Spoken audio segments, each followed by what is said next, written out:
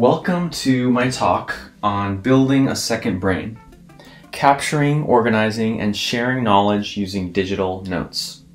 My name is Tiago Forte, and I've come here from Mexico City, where I live, to share with you an exciting new trend, a new movement that I think has the potential of radically transforming how we work. But first, imagine for a second it's Monday morning. You wake up refreshed from a nice relaxing weekend. You have breakfast with your family, make some coffee, and as you head into the office, you're determined that this will be a good week. You're going to be focused this week. You're going to be self-disciplined. You're really going to do the best work that you're capable of doing. You arrive at the office, go into the workspace, you sit down at your desk, open your computer, and suddenly you're faced with this. A morass of files and folders, some of ambiguous origin, spread chaotically across dozens of different locations and different apps. And you feel a little discouraged, but you make the best of it. After all, you don't have time to sit there organizing your computer, do you? You go through your day and you go through your week, but in the background there's a friction. Every time you use a device, one of your mobile devices or your computer, there's a cost. Someone asks you for a document and it takes you 10 or 15 minutes looking through different archives, looking through different folders to find it. You go to save a document and you have this creeping suspicion that no matter how diligent you are in deciding what to title it and where to save it, when the time comes when you actually need it, it will somehow have mysteriously disappeared. Or you're in a meeting and someone references a source that you know is incorrect, but you can't find the correction during the meeting, so you have to follow up with them later when it makes less of an impact. As these little frustrations and these little obstacles crop up as you use your technology during the week, they slowly start to chip away at that focus, chip away at that motivation, and you find yourself more tired, more stressed, and more frustrated from having to use computers and having to use these devices. Does that story sound familiar to anyone? Here's the basic challenge. There's more information than ever that we need to successfully do our jobs. It's like every binder on that shelf has become an app on our phone, so it's available to us all the time, and it's constantly changing. But in the past, we had a librarian to actually make sense of and manage all that data. Now we have to do it ourselves. It's like we each have a part-time job as a reference librarian. But we're not paid to be librarians. We're paid to do our jobs.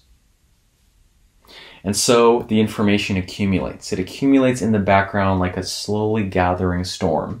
And we never know when it's going to break down, when we're going to lose the files that we need, when we're going to be overwhelmed with all of this stuff that we're accumulating. To put some numbers on this general feeling of dis-ease, the average employee in the United States consumes 174 newspapers worth of information every single day. That takes almost 12 hours per day consuming some form of media, and it's equivalent to 113,000 words every single day. And it's increasing 2.6% per year. So imagine, whatever your challenge is with information overload today, it's going to get worse. It's going to get worse every single year. And the amazing thing is, despite all this time, basically all day long, interacting with information, we still can't find what we need when we need it. A report recently out from Microsoft says that the average employee spends 74 hours every year searching for misplaced files, documents, and other items. 74 hours per year, just trying to find stuff that we know we have. I first started thinking about this problem, noticing this problem, in 2013. I worked for an innovation consulting firm in San Francisco. And we would be paid by some of the largest companies in the world to research new trends. We'd spend weeks and weeks studying self-driving cars, or drones, or self-tracking or smartwatches. And then we package up all this valuable knowledge that we had gathered into a presentation or into a report, hand it over, and more often than not, after a quick review, the client would just stick it in a drawer or stick it in a folder on a computer. And I noticed that despite all the investment that was made in terms of time and money and energy in creating this knowledge, it didn't seem like anyone was able to really get its full value, not the client and not even us. The knowledge that we were gaining was not persisting and being revisited and utilized over time. It was just kind of fading into the background of our memory. The past 5 years working on this problem in my own company, I've come to realize that this problem, the problem of knowledge management, is the fundamental problem facing businesses today. Every CEO that you talk to will proclaim that human capital is their biggest asset. Conservative estimates by economists indicate that the total value of human capital is 5 to 10 times larger than the value of physical capital like buildings and roads and bridges. 5 to 10 times. By human capital, I mean the knowledge and know-how stored in human brains. This includes their experience, their wisdom. It includes their training and their education. It includes the shortcuts and the heuristics and the rules of thumb and the things to consider and the things to remember. All this tacit knowledge that humans accumulate every day just by doing their day-to-day work. Now, companies, what I found is that companies understand this problem. But what we've learned from decades of experience is that top-down knowledge management, creating knowledge capture programs and knowledge incentives, they just don't work. And I think the reason they don't work is that knowledge is inherently personal. It's not a commodity that can be extracted or standardized or mass-produced. As soon as you try to separate knowledge from the person that knows it, it loses its context. It loses the context of where it came from, why it matters, when it applies, what it might actually mean. So for these 5 years, I've really focused on a new form of knowledge management, a new take on it, which is called personal knowledge management. Personal knowledge management is about keeping the individual at the center of their own knowledge, putting them in the driver's seat. Instead of trying to take their knowledge away from them, actually giving them tools and new ways of thinking and new methods to make most effective use of what they already know. And think about it. How much time every year do you spend reading? How much time reading books and blog posts and articles and reports and emails? How much time do you spend listening? Listening in meetings, listening to podcasts and audiobooks, listening to seminars. How much time do you spend watching videos, watching movies, watching courses, watching webinars? Where does all that knowledge go? Where is it? We spend all this time learning and so little time actually saving and cultivating and preserving the things that we've learned. Instead, we become infowars. We start force-feeding ourselves as much information as we can get our hands on, hoping that one more article, one more podcast, one more evaluation will give us that one fact or that one insight that will make the difference. Meanwhile, everything that we already know is slowly fading, getting hazier and hazier in the distance. Personal knowledge management isn't just about creating more value for companies. It's about creating more value for people, giving them access to the value that they've already created through everything that they know and everything that they've learned. Now here's the secret. When you bring knowledge down to the level of the individual, make it small scale and local, it's no longer a technology problem. It's not a problem that's going to benefit from big data algorithms or from artificial intelligence. It's not something you want to scale or you want to automate. At the level of personal knowledge management, it's fundamentally a human problem. It's the mindset of the actual person who has the knowledge. It's their mental models. It's the tools they have. It's the methods and the techniques. This is fundamentally a matter of training people to relate, to have a different relationship with their knowledge than they've had in the past. I want to share with you some of the most powerful takeaways and practical methods that you can use in your own work. These methods come from an intensive online course that I teach called Building a Second Brain. In this and 2 other related courses, I've taught more than 20,000 people how to go through this process, how to actually capture and organize and then start sharing their personal knowledge. There's 3 essential ways that you get value from a second brain. They're remember, connect, and create. The first one is to simply save ideas and insights in your digital notes on your computer. In a minute, I'll show you what that looks like exactly. But the first and most kind of basic stage of personal knowledge management is just remembering, offloading the detailed memory of specifics from your biological brain, which is not really well suited to that, to computers, which do that very well. The second value that you get from a second brain is connecting things. Instead of just consuming knowledge, you start making connections, noticing patterns and associations. And this is just organizing your knowledge to reveal those patterns and relationships. And third is you can create things. You can share content that you've created to provide value for others. So let me tell you a little bit more about each of these and share 3 ways of doing each of them. When I say building a second brain, you might think of something like this, some futuristic sci-fi fantasy that is fascinating but has nothing to do with your day-to-day reality. But this is really not what I mean when I say building a second brain. What I mean is something more like this. How many of you have some kind of notebook or notepad where you jot down notes of any kind? It's a technology that's been around for maybe centuries, right? You have a small booklet, you jot down ideas, things that occur to you, quotes that people said, things to do, things to remember, reminders, all these little things that kind of pop up in your brain throughout the day. Now, for this first way of using a second brain, remember, imagine if you got that notebook or that notepad just as you currently use it and you made it digital.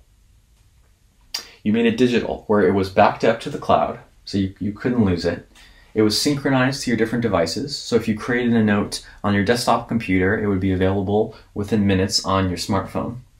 It was searchable, so you could search across hundreds or even thousands of notes in seconds. You could tag it, you could create links, you could share it, all the benefits that technology provides applied to your notes. And I know when I say your knowledge, that can seem a little bit abstract. What is my knowledge? Where is my knowledge? And really, I don't mean something super abstract. I mean, actually, the artifacts, I call them artifacts, that you already create and that you already use in your day-to-day work. Okay? These are specific, tangible things that represent what you know or remind you of what you know. So a few examples. You may have paper documents, reports, evaluations, memos, letters, mail that contain ideas or insights or facts or statistics that you may want to keep. Imagine if you could scan those, and the technology has gotten very good for this, and keep them in a centralized digital form that you can always find them when you need them. You might have voice memos you've recorded on your phone or on a recorder. Those could contain ideas that you might want to revisit at some future point. If you read books, either paper books or ebooks, you might have notes. Those highlights, you may have little comments that you've added, you may have bookmarks. That is a form of knowledge. You could have text documents, Word documents, Google Docs. Maybe you use the Notes app on your phone. That's another source of knowledge that you can bring into your second brain. You could have handwritten notes. The technology has gotten so good that you can write something longhand, scan it into your computer, and it will be searchable. The computer can actually understand what you've written by hand. You might have other kinds of files, presentation files, database files, PDFs stored on your computer, on Dropbox, on Box. These are things, assuming it's allowed by company policy, of course, that you could save in something like a second brain. Maybe you have screenshots, maybe you have photos, web pages, things, little bits of creative inspiration or things that resonate with you or things you might find useful or interesting that you could bring and gather into a second brain. And I want to talk now a little bit about specifically what kind of software program you might want to use.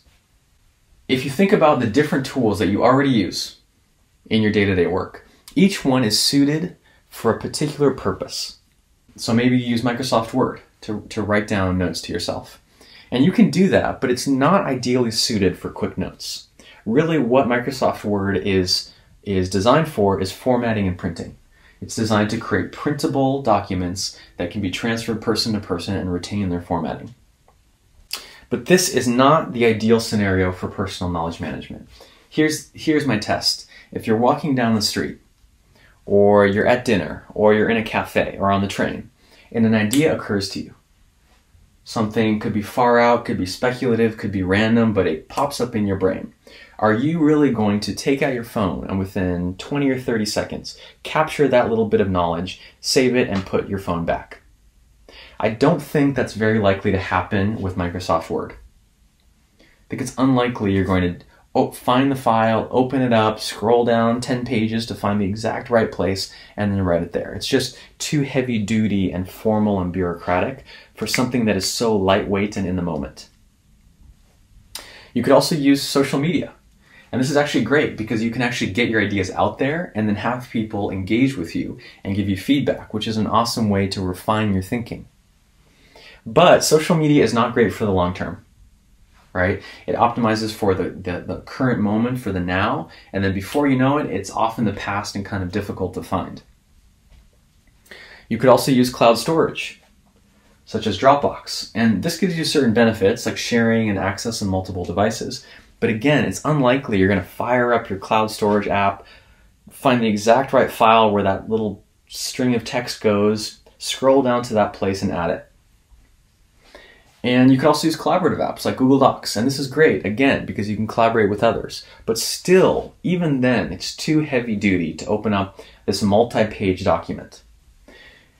After a lot of experience and testing, the only category of apps that I can really recommend is notes apps, digital notes apps, such as Evernote.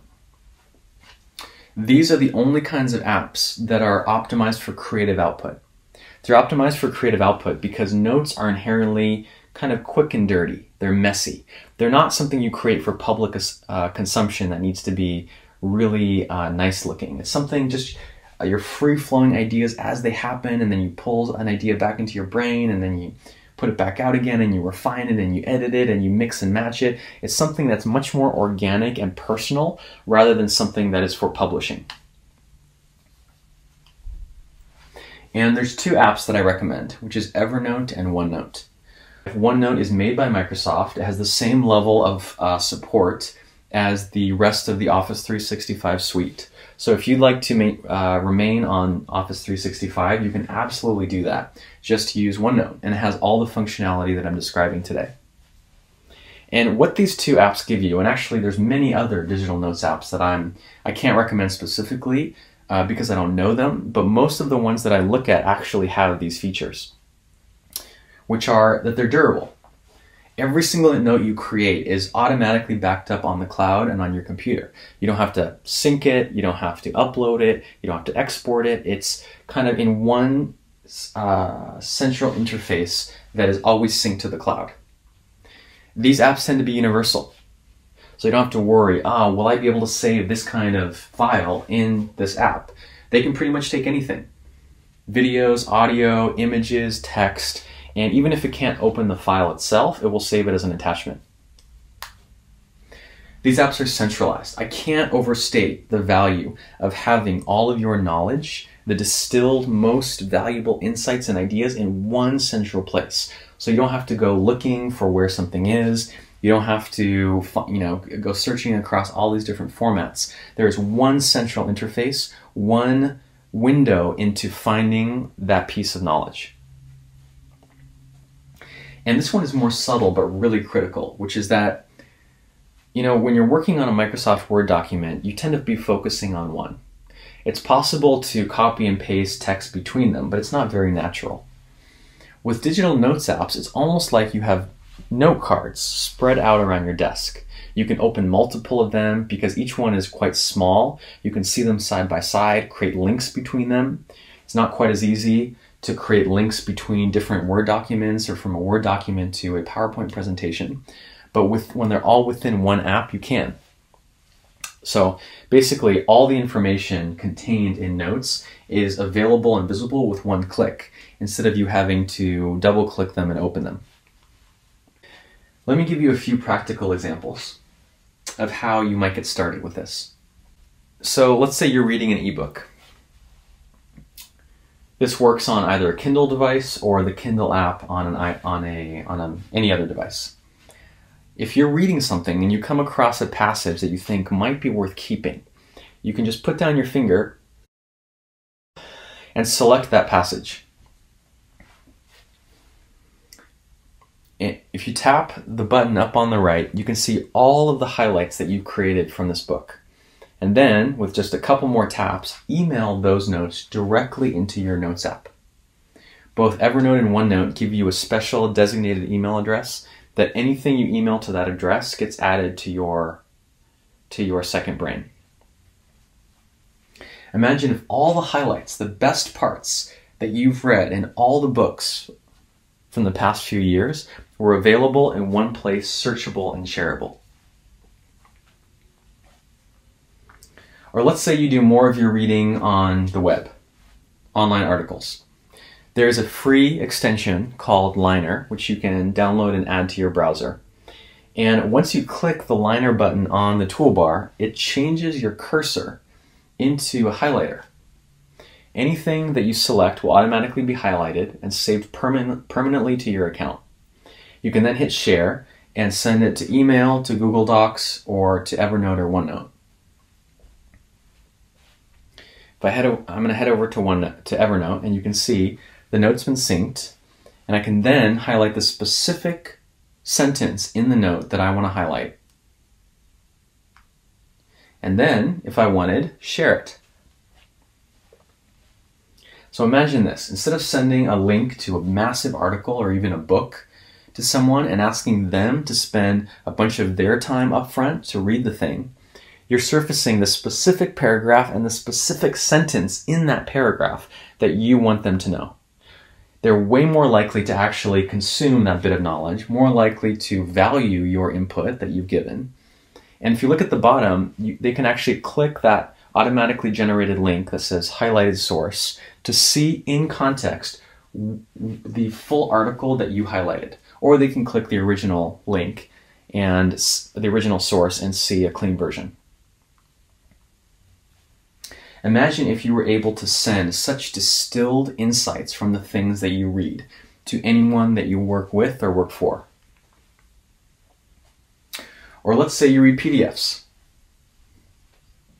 This is an app for the iPad called PDF Expert, but it works very similar to other PDF readers. Let's say you find something that you want to keep. You can select a word, drag that little handlebar to the end of the section, hit highlight. You can even hit the comment button and add a short comment about why you're highlighting this.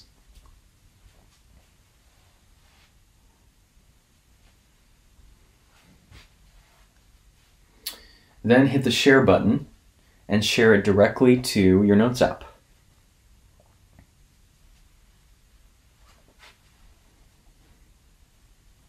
I'm then going to head over to the Notes app, and you can see within a few seconds a note was created with the PDF as an attachment. If I open the attachment and scroll to that page,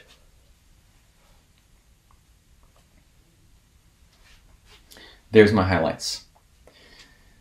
Now, you may be wondering, how would I even remember that those highlights are there? Well, if you go to the search function and type in something that is found within that PDF,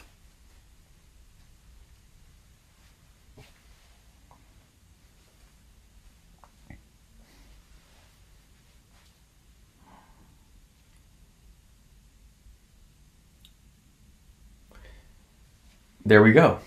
It actually searches not just the title of the note, not just the title of the PDF, but it actually searches within the PDF itself. Imagine the kind of research database that you could accumulate over time if you just saved every PDF that you read with the best parts highlighted. So you didn't have to read the whole PDF again. You could go straight to the parts that matter the most. And that's remembering. Using technology for what it's best at, remembering precise details over time so you don't have to. A second way of using your second brain is to connect. So what you'll notice as you're creating these notes is that there are patterns and there's associations. And this can happen at different levels. They can be very conceptual. Sometimes maybe you study a few different companies and you notice that there's a common trend among all of them. You can actually create links between notes, making that connection explicit. Maybe it reveals something in the environment, something macroeconomically that you might want to call attention to, something that might even influence other investments. Or making connections can be very mundane. Maybe you would just like to tag all of the notes that have to do with meetings, that are notes that you've taken within meetings, so that when you want to review everything you've talked to your team about over the past 2 weeks, you just do one search and everything that has that tag applied is surfaced. Another example is metadata. Adding metadata, which is little pieces of data that make your notes easier to find, could include a title. You could add an informative title so that you can see at a glance what it's about. You could add bold text or highlights, as I showed before, to kind of really make it obvious what is the main point or the most important point within a note. You could add tags. Make explicit the commonalities and the common relationships and the patterns that you observe across your notes. You could add original links. Often you want to know where a piece of information came from. What was the original source?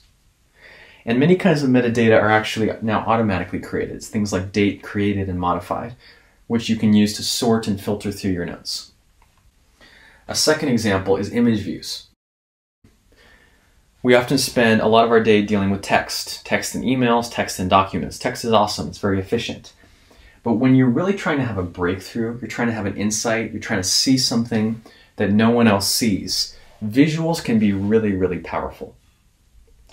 Note-taking apps have often an image view. You can switch very easily between text view and image view.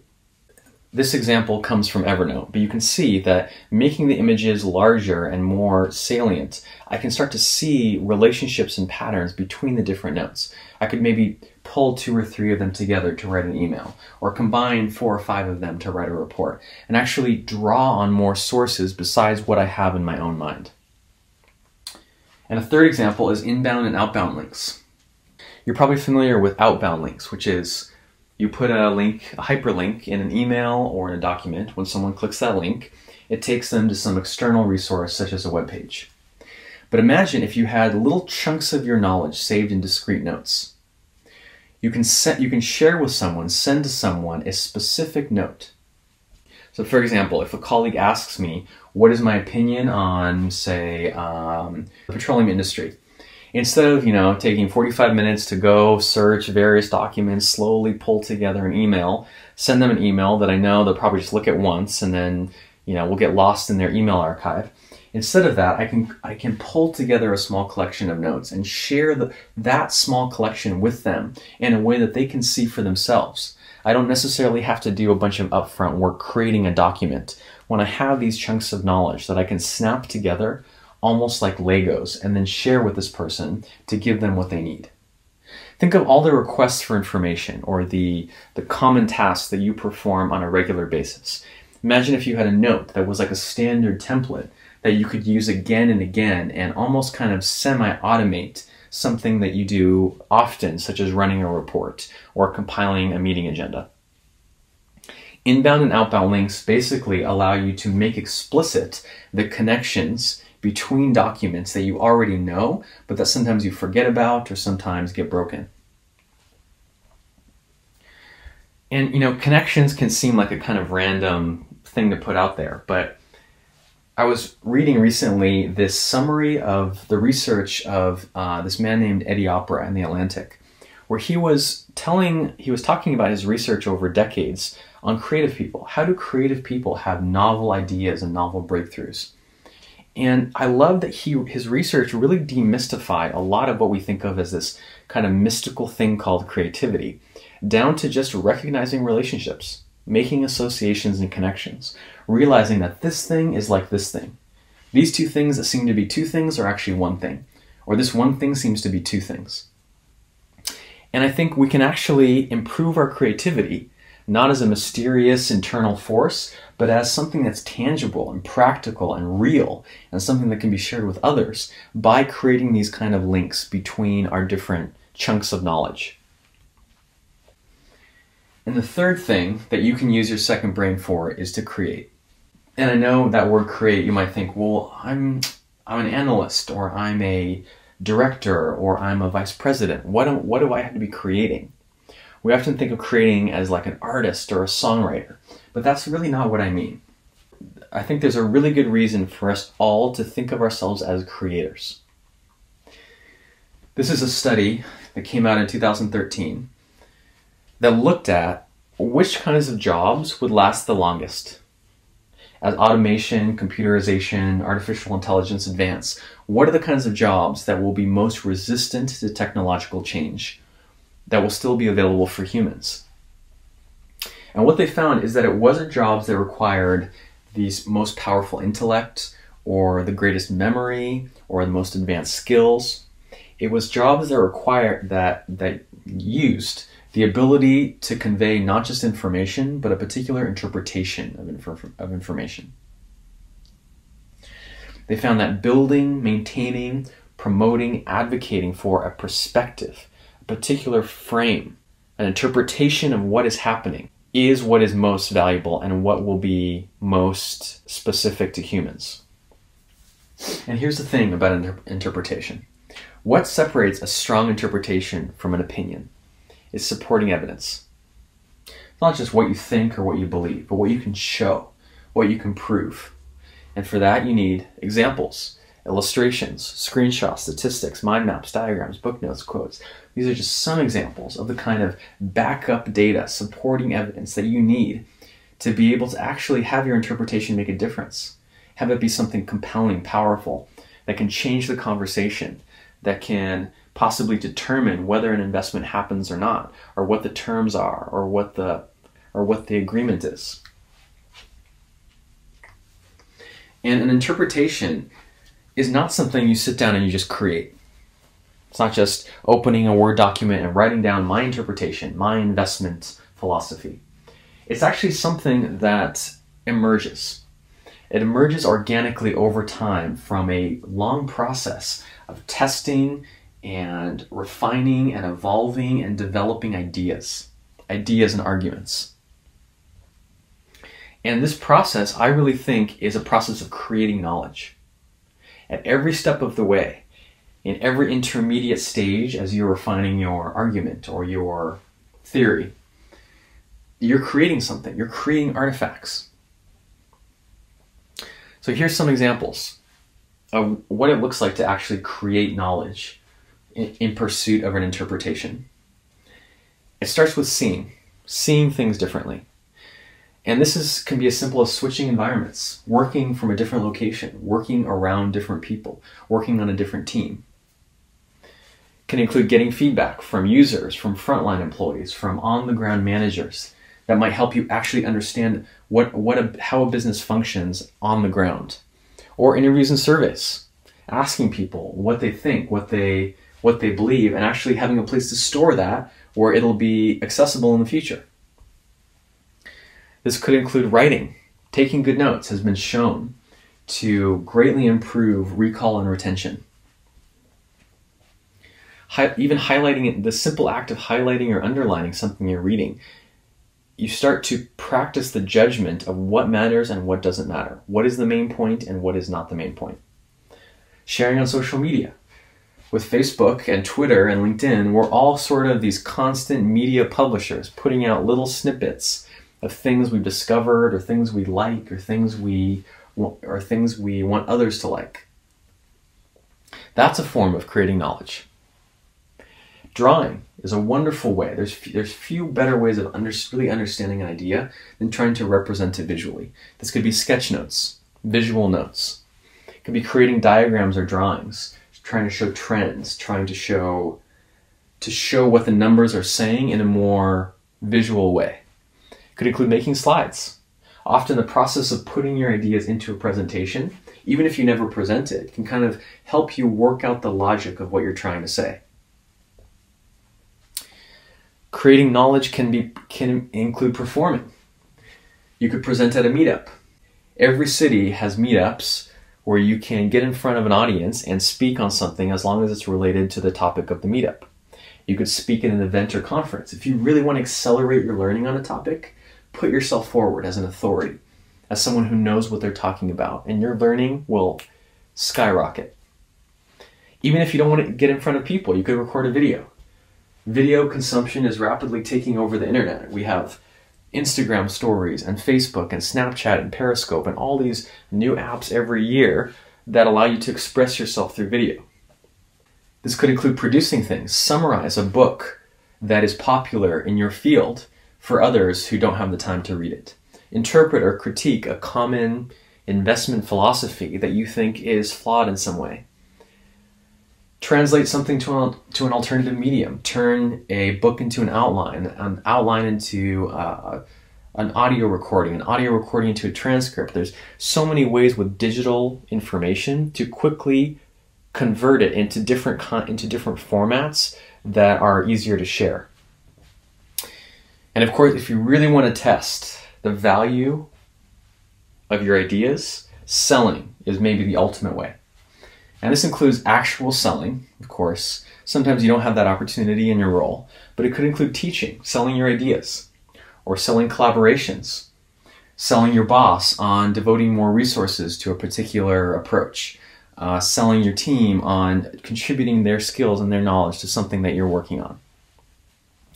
Every single one of the activities on this slide produces something, some sort of tangible artifact that then you can save back to your second brain, which continues to get recycled and reviewed in a kind of feedback loop. This way of thinking is really well summarized in a quote by the 18th century philosopher Giambattista Vico. He said, "We only know what we make." And I think this attitude is an excellent antidote to the culture of information hyperconsumption. This idea that you should just consume as much as you can. If it's true that you only know what you make, the only way to know more things is to make more things. And I think we would all benefit by shifting some of our effort from consuming to actually producing more things. Not just to create more value for the business, but to provide more satisfaction and fulfillment. The fulfillment of actually seeing something that you gave birth to from your own thinking and your own ideas. Zooming out now to the big picture, I think most people's knowledge is like a dense jungle. The knowledge is there, it exists, and I'm sure it's very valuable, but it's hidden there. It's hidden in a morass of files and folders spread across many different locations. It's impossible to access. And if knowledge is impossible to access, it can't really be used. As you begin this process of creating digital notes, of externalizing and offloading your knowledge from your first brain to your second brain, you start to reveal your personal knowledge landscape. You start to see the boundaries around what you know and what you don't know, which sometimes is even more valuable. You start to see there's a mountain over here, which represents that you know a lot about a certain topic. And over here there's a small hill, which means you know a little bit. Or there's a valley or a recess, which means you know nothing. Knowing what you know is the kind of self-awareness and sort of meta-awareness that is so valuable in industries such as yours, which are both simultaneously information hyperabundant and also rely on very subtle judgments and subtle interpretations. The question often comes up as people engage in this process: what is my first brain for? If the second brain is so powerful and we have the technology and everything, what is left for me to do? And this can even be a little threatening, and I think has been the source of some resistance to knowledge management or knowledge capture in the past, is if the company knows everything that I know, what's left for me? And this is why the focus on personal knowledge management is so important. It's not about extracting anything. It is about giving each person the tools and the mindset and the methods to get maximum value from their own knowledge for the period of time that they are with a company. And what people often find is even when they begin offloading what they know onto software, onto digital notes, it frees up tremendous bandwidth. It's like a whole new channel opens up in your mind that before was occupied with trying to remember and track to-dos and details and different pieces of research. It opens up to be more situationally aware.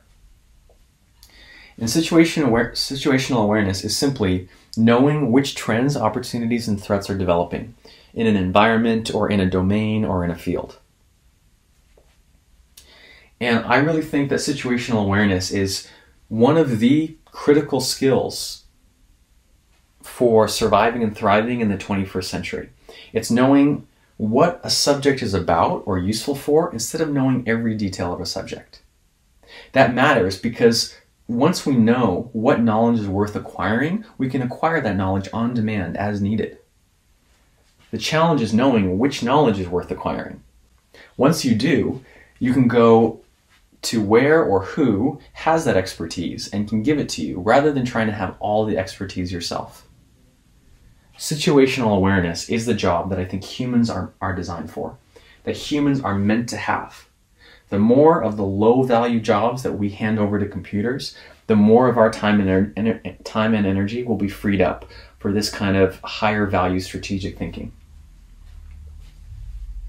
And ultimately, at the end of the day, after the end of the workday, what all this is really about is fulfilling the original promise of technology.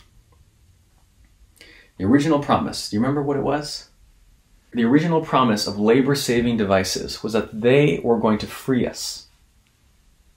They were going to free us from the drudgery and the mindless routine and the low-skill, low-value jobs that anyone could do, so that we could be more productive, more effective, and spend our precious time and our precious skills working on the most difficult, biggest challenges that we can.